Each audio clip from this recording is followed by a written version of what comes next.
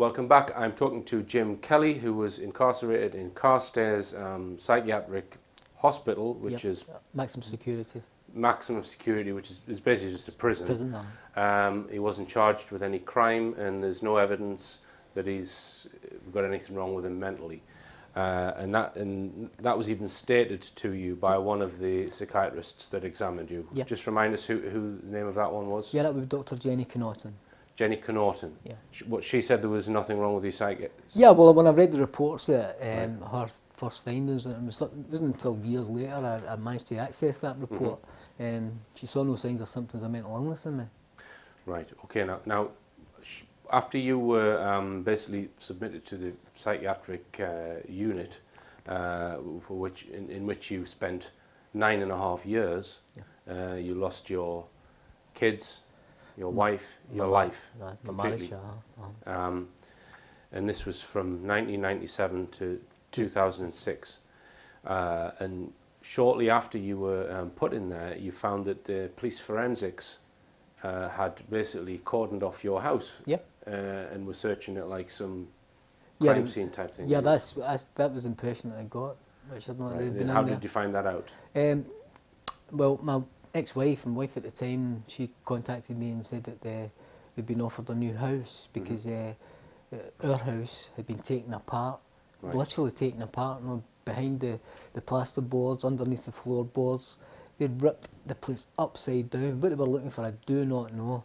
Oh, I can surmise what they were saying they were looking for, but right. Now, the other thing that you found out about, which was basically not long after you were put in here, your best friend Christopher McGrory was murdered. Yeah, that's Just true. tell us about that. Yeah, I was called aside by a female nurse, and she says, "I've got some sad news for you." And I'm thinking, "Oh, what next?" No, and she says, "Your wife's just been off the phone, and she's disclosed information that your friend Christopher McGrory, he was found murdered last night in his van."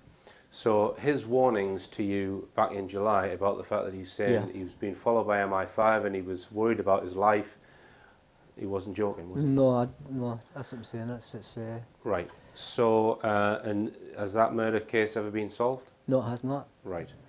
And Jim has shown me a newspaper clipping from somebody called Christopher McGrory, who was indeed murdered at that time. So this is a guy in his mid-20s, and he had some connections with Dublin. He went over to Ireland regular, and the two of you were Glasgow Celtic fans. Yeah. You would go to the match together. We played football. We went to support Celtic. We were kind of go lucky, but Christopher was the type of man who had friends within the farming community in the outskirts of Glasgow, and they'd done a lot of work in Dublin, like with the Irish.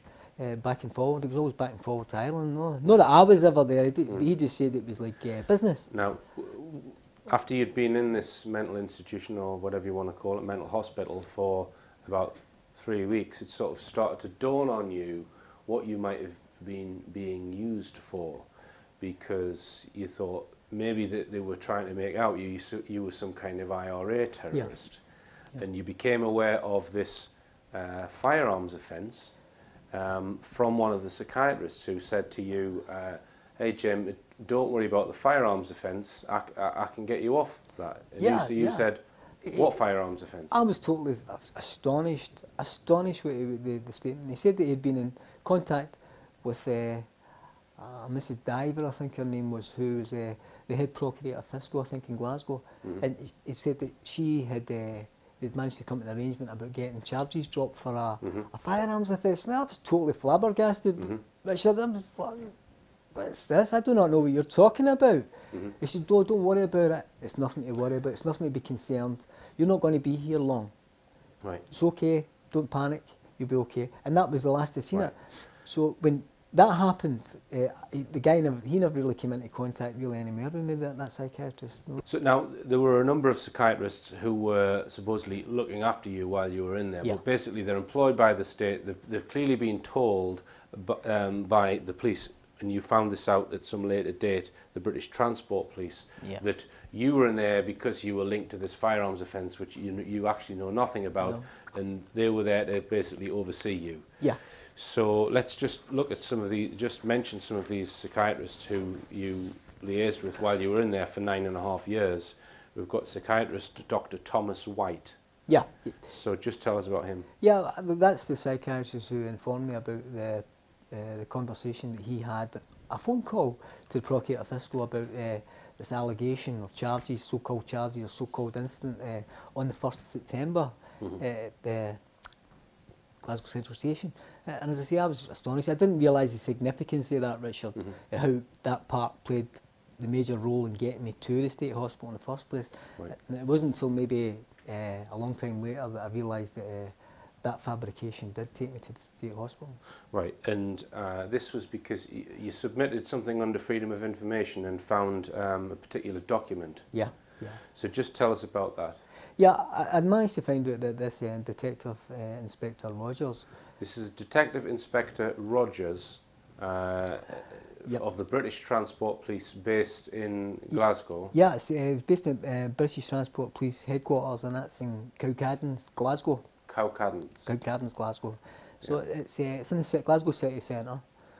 So he basically just read out what he put in his report to the psychiatrist. Sure. When I found out what he'd been saying, I took it upon myself to challenge what he was saying, to clarify it, because I needed him to clarify it. If I could get him to clarify it, then I could prove, that his allegation was wrong, and then I would be able to get my freedom ultimately. But I wrote to him anyway at his location, and I said, "Dear Mr. Rogers, my name is Mr. Jim Kelly, and I'm contacting you personally concerning information that has only came available to me recently via a confidential and restricted medical file which pertains to my incarceration at my location, the State Hospital. I said, I have in my possession written documentation which states that you falsely, in a verbal communication with a Dr. Connaughton from the State Hospital, implicated me personally in an alleged serious crime against an unnamed individual within the confines of Glasgow Central Station on the 1st of September 1997.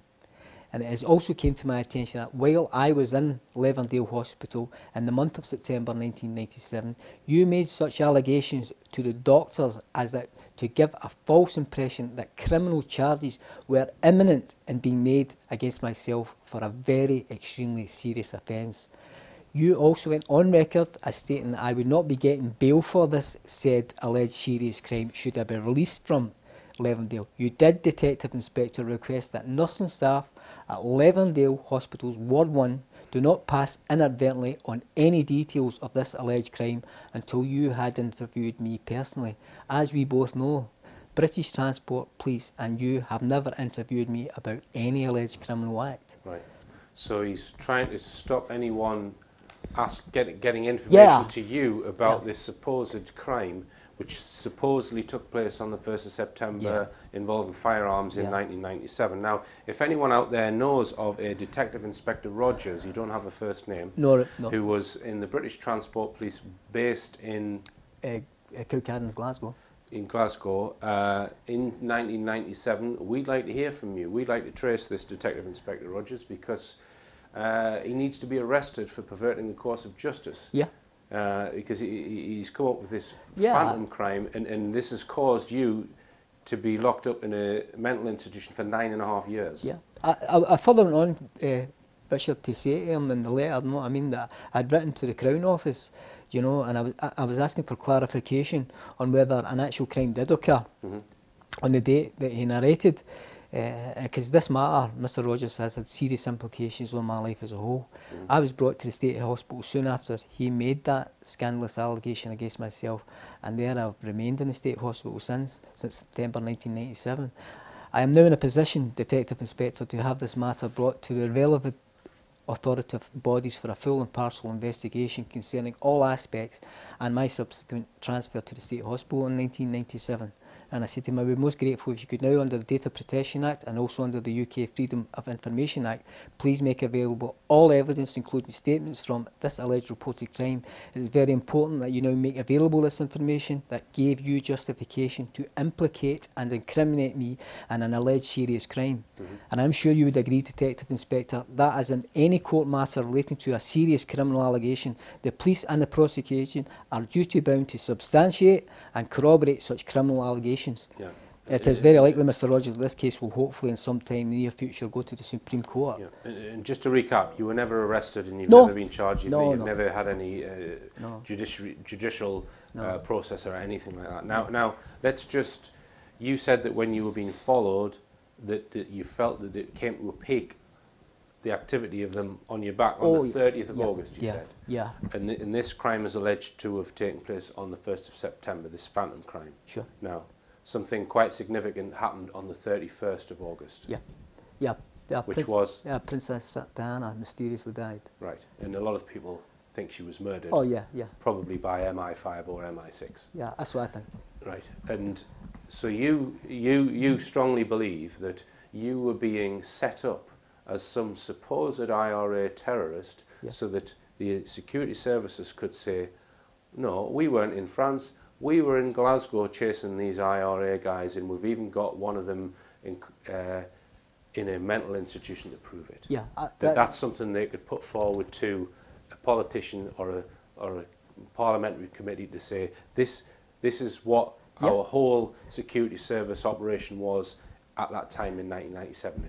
You think it's a diversion tactic? Exactly, Richard. I mean, they are supposedly accountable to Parliament. There's certain elements within that, whether it be the Common Security Select Committee or the Home Secretary, who was John Reid at the time. So they're accountable. So when such an incident happens, like the death of Princess Diana, and an incident that rocked the nation, no, it really rocked the nation, then they're if they did do something like that, it's going to be belt and braces. They're going to have cover up and diversion and what have you.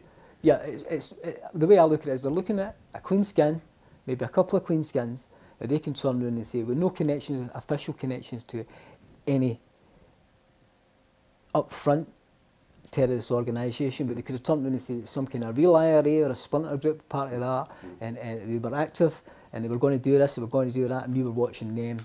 So, well, it's like, when I've thought about this, it's like I think when an atrocity or a tragedy like that happens, or they're up to no good, then they use Scotland as a bolt hole.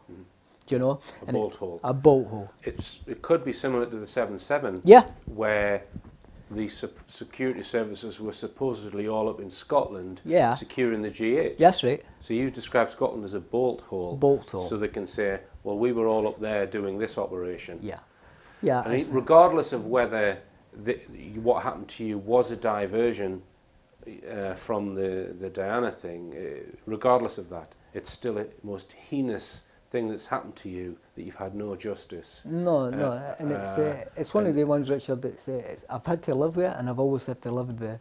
Even coming to approach you on it, and when I was coming to you, in March, I was threatened with my life, that should I come anywhere near you or Ian Crane, then they would kill me. It's wiped out probably the most important years of your life with your children.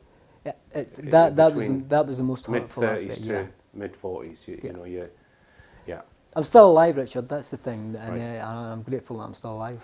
Well, you need justice though, Jim. Okay, now let's just mention some of these other psychiatrists who were looking after you when you were in this prison, basically. Dr. John Donnelly. He's like a psychologist, which is a different thing from a psychiatrist, but he can assess people's character for social traits, personality disorders, if they're psychopathic.